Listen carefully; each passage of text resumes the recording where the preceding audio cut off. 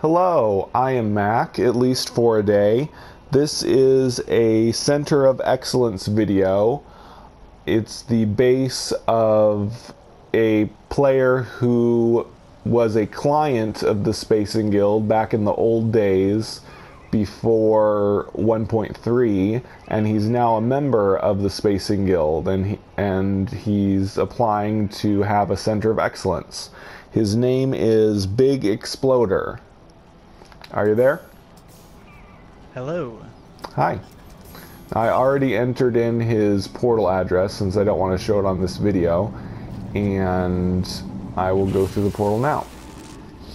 And I'll put the link to the Spacing Guild website on a pinned comment on the video. So if you want the address to his base once we get the Center of Excellence article up,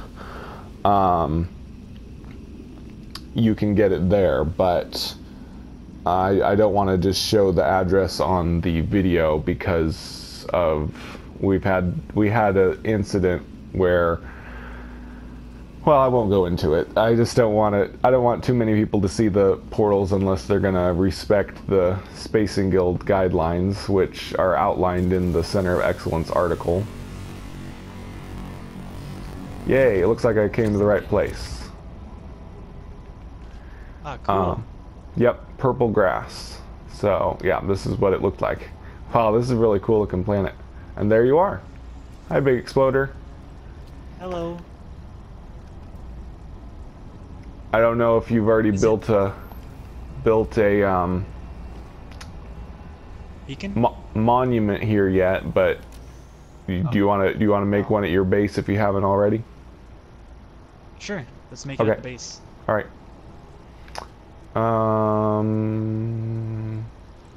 So you don't have a beacon or do you? Do you have a vehicle? Or is there a comm station? Oh, there's a comm station. Okay, I see the comm station. Good. Oh, okay. So yeah, it's about 10 minutes away, which meets the requirements. This has to be at least no more than 20 minutes away by vehicle. So that's good. And while we're going, since it's 10 minutes, your planet reminds me that some people were talking about how, of course, a lot of people have been complaining that lush planets have very few trees and very small trees. And some people were telling me that a post on Reddit that was talking about it got a reply from Hello Games. Supposedly, I haven't confirmed this, but supposedly Hello Games replied to that post, "Whoa, you're ahead of me. You're like the first person to do better at me." Probably because I'm talking, I'm not concentrating on going fast. But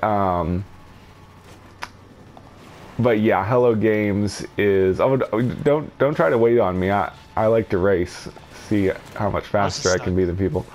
Oh dang, now I'm stuck in a hole. But yeah, Hello Games supposedly said that they're working on a fix for the trees in lush planets. So hopefully we'll get some bigger and more numerous trees on lush planets. Because yeah, there's like no trees on this planet. Yeah.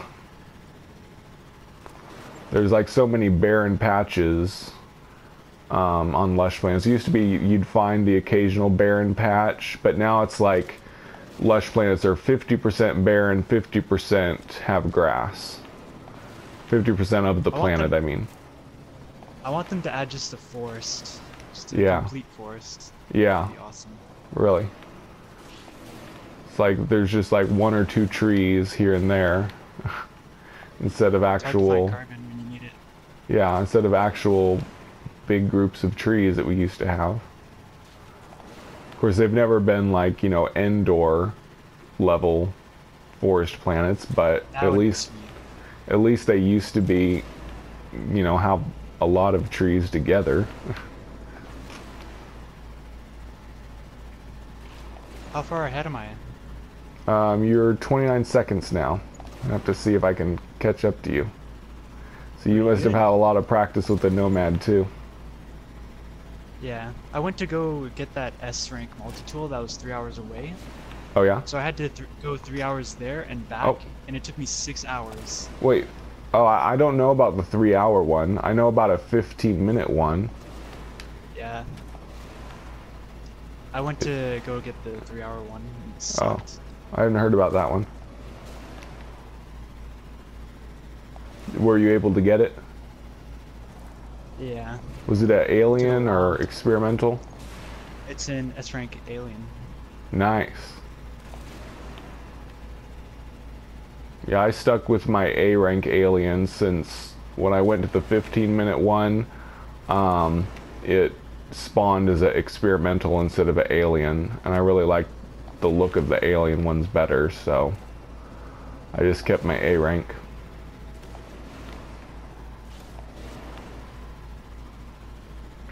Almost there, 3 more minutes.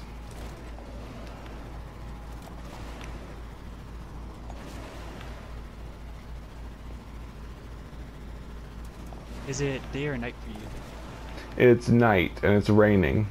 Of course, I think is it always raining on this planet? Yeah, it's a tropical storm, I think it's called. Ah. But it's not an actual storm, it's just raining, I think. Yeah, it gets extreme storms. Yep. And that's another thing they're going to change. They're going to change back to normal storms instead of toxic, but I guess sometimes they'll be hot, sometimes they'll be cold. Yeah. Why did they change it to toxic anyway? I don't know. It must have been intentional. I don't think they could do that on accident. But I mean it's fairly logical because acid rain happens when there's lots of carbon dioxide, so a lush planet could have acid rain if there's lots of carbon dioxide, but I don't know. Alright, made it to my base. Man, you beat me. You're the first person so far that's beaten me on the Nomad.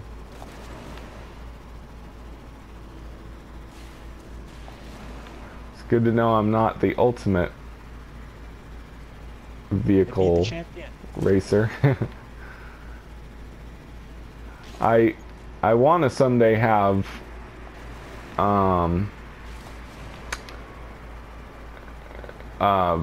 base centers of, or not, race centers of excellence. Ooh, this is really cool looking. I love your purple grass. My old base back before 1.3 had purple grass. But yeah, I'd like to have race bases someday, but I'm kind of outvoted right now in the Spacing Guild leaders on the race base issue. There's some debate as to how we would do it, so for now we're just doing farming bases. Yep, this looks good. Yeah, I've noticed that nobody's doing hydroponic trays anymore since they require recharging and the domes don't. It's either outside or the domes. Yep. So you've got a lot of condensium and It's all for the living glass. what? It's all for the living glass. Living glass, great. So this is a living glass farm. Good. So living glass uses lubricant. So you've got the copperite and condensium for lubricant, and of course the frost crystals for glass. Is that the only 3 ingredients for living glass? Yeah. Cool.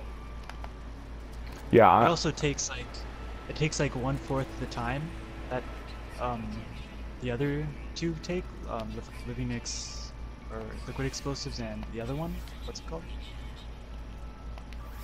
Acid. Or wait, what's it called?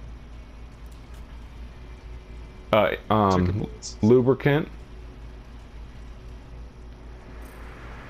Oh, are you talking about what it takes to build the domes?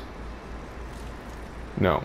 I was talking about the other farming ones, like Oh. circuit boards and liquid explosives.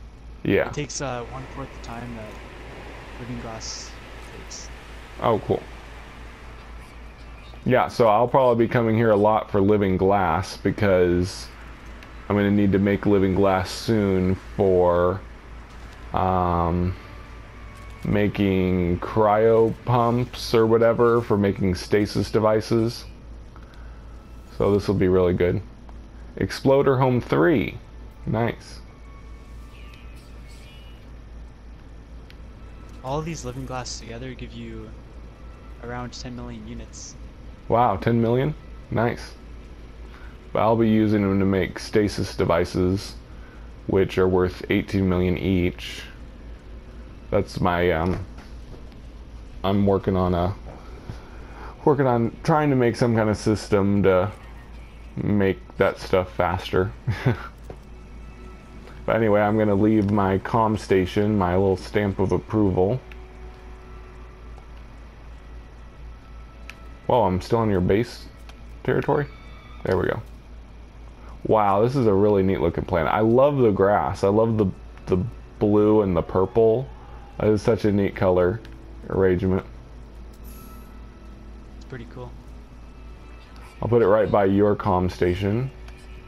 If I can. There we go.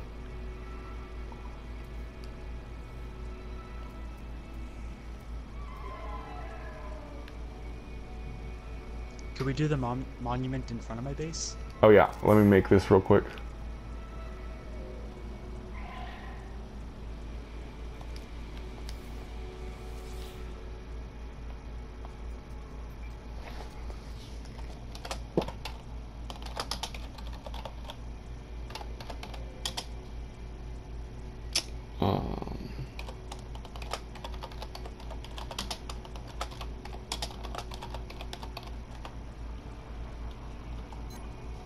There we go.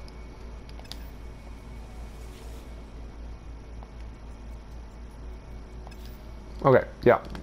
I'll come to you wherever you want to make it. Just right here is fine. Okay.